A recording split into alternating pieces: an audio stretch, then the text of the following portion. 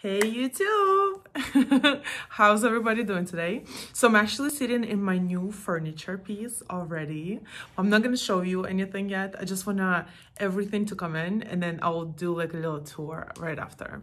But so today, oh, don't forget about the giveaway that I have going on. So once we reach 500 subscribers, I'm giving away $100. All you need to do is subscribe to my YouTube channel and follow me on Instagram. I'm going to leave the link below, so don't miss it and take advantage of this opportunity. But anyway, I just wanted to jump on here because I've seen and I've heard a lot of people trying to study a new language and they've been struggling so much, especially, even some older people. Obviously this time it's getting harder and harder to learn anything. Actually anything new, but you have to keep exercising your mind to stay quick, to stay sharp, and to stay smart even this age. So since I did start studying English when I was 18 actually, and I just wanted to share with you guys a few tips on how you can study a new language. And you can honestly, I actually know a guy, he's in his 40s and he's like a big businessman and he's a big traveler all over the world. And what he actually, and he loves learning languages. It's like a hobby of his. And then he, so he shared a little bit of the secrets that he been using. But basically, once he go to different country, and he doesn't like to stay in one country, right? So he will go to different countries all the time, and then he would study a language for a week or a month, and then live there for a few months and be so just be able to live and explain yourself and understand others. Anyway, and plus I'm learning English, so let me tell you what my best experiences were. First of all, the worst experience that you can do is just sitting at home with a study book and just try to memorize every single word. Because when I was, oh my God, when I came here and I started studying English, I wanted to learn it so much because I started to get, friends, and we started to go out and things like that. And I wanted to explain myself because I felt I have such a character, such a personality, but I wasn't able to express myself. So I was like, oh my God, guys, I wish you knew I can speak. But anyway, so studying and I used to get so mad that I would start studying I would start to try to memorize 50 words a day, and then cry every night in front of my books and stuff, because I was like, oh my God, it's so hard, I will never be able to do it, blah blah blah. And guess what, I'm speaking it now. But anyway, so the most efficient one is obviously get into the environment. Once you are in an environment, and don't go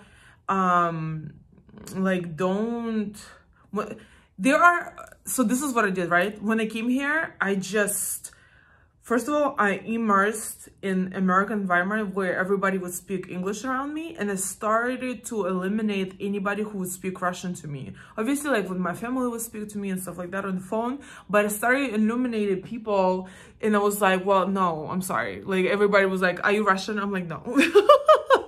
In the beginning, because I wanted to pass that English test that I had, that I was preparing for. So I'm like, let me just get it. And then after, I'm like, surprise, I am Russian. So anyway, this is the best thing, because once I started going to parties and talk to friends and hear them talk, it was just I don't know. It was getting more and more natural. At first, of course, I was shy. At first, I was like, oh my God, I don't know if I'm ever gonna be able to learn it. But with time, it got so good that I was like, wow. And it happened pretty fast too. So, but that's the best way, and that's honestly, sometimes it's not possible. Some people just want to learn different languages because they just want to get a job in a different country, or be multilingual, where it's more beneficial to have an international jobs and stuff like that. So but they're not able to like go to a different country and stay there for a while. They are in their home country and they have this like big opportunity, like for example, go to and work with China, and it's like you want to study English as soon as possible so you can handle those like, you know, transactions, like business transactions better. So the best way is to emerge, honestly, but obviously not everybody has that opportunity. So the another next best thing, I have three. So the another next best thing is actually what my friend, that businessman that I told you about in the beginning, that he does. So, and he, again, he knows like, I think it's not even 8 or 7 languages. I think he knows 11 languages. And he does business all over the world. So it's just, you know, so he's able to express himself. Like, obviously, you're not going to be able this much of a study. You're not going to be able to go and just get a, I don't know, doctors. Like, obviously not. But you are able to express yourself, explain yourself, understand yourself, and handle business if you are interested, like, you know, international jobs. So, okay, so the second best thing is watching cartoons. And start with subtitles, by the way, in the bottom.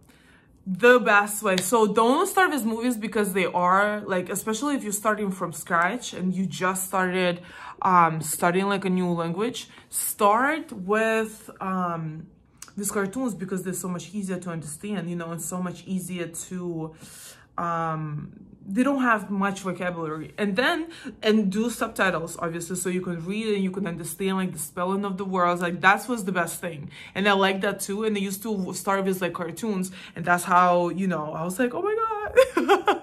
So yeah, I was able to understand it faster.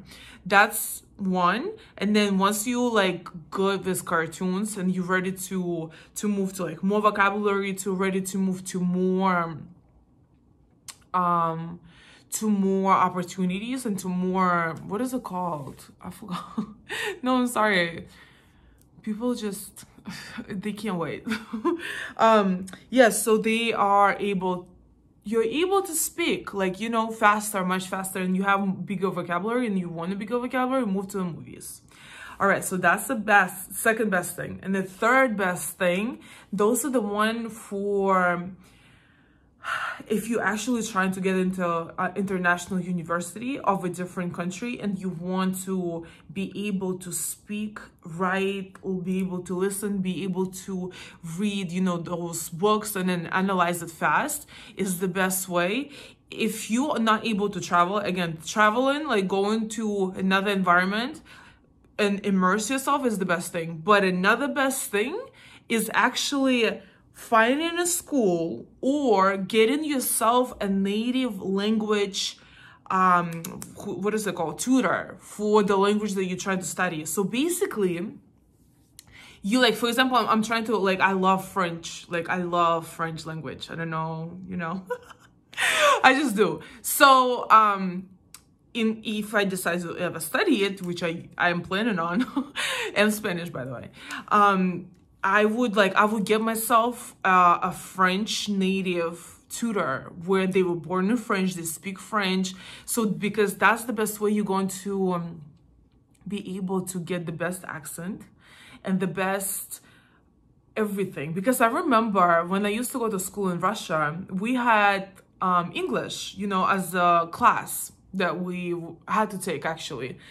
And then, you know, like, our teacher sounded so smart and so, like, you know, like, you know, you couldn't just even think about. But, like, once I went to America and I came back, and actually my sister used to go to the same school. So one day I came back to, like, visit my sister, and I was like, oh, let me see my, my English teacher. And then she loved speaking English in class. So I was like, ooh, let me test her. So first of all, she didn't even recognize me. But second, I was like, you know, I came in, I started speaking English. She would not understand me, and I could not understand her. So I was like, even like the structure of her sentences were like really off. So I was like, wow.